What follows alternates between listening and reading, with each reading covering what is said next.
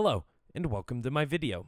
Today I am going to be talking about the ASCII table. So, in order to represent the keys on the keyboard, a table has been developed called the American Standard Code for Information Exchange, also known as the ASCII table. You will most commonly hear this referred to as the ASCII table. And simply what this table is, it is a mapping of all the characters on the keyboard to a decimal number between the value of 0 and, well, 255, which is 256 values. But here on this ASCII table, you'll only see 128 numbers, 0 through 127. This is because there are some reserved spots, well, exactly 128 spots for the extended ASCII table, which we will not be going over in this video. So, how you use this ASCII table is you would look up a character that you want to convert into decimal on it. So, say you wanted to look up the space key, you could convert it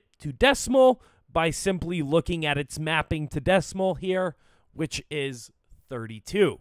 So, we know that 32 is the decimal value of space, the character space, and then we can convert that to hexadecimal or binary as we need. Well, the table will give you the hexadecimal version here, but if you wanted binary, you could convert it to binary as well to get its binary representation. Similarly, if we looked at, say, the character 4, you see it will be a different decimal value.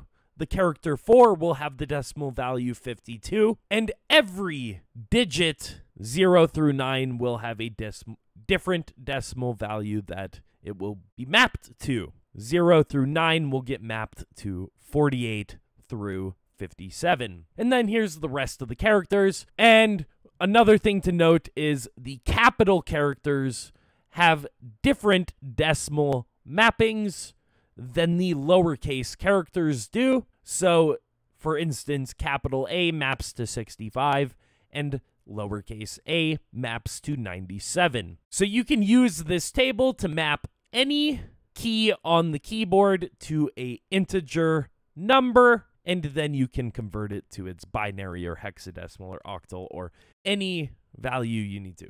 There's also the HTML values here for the visible characters in case you need to use one of them in HTML. And that is all I have for you for this video. Thank you so much for watching, and I will see you in the next one.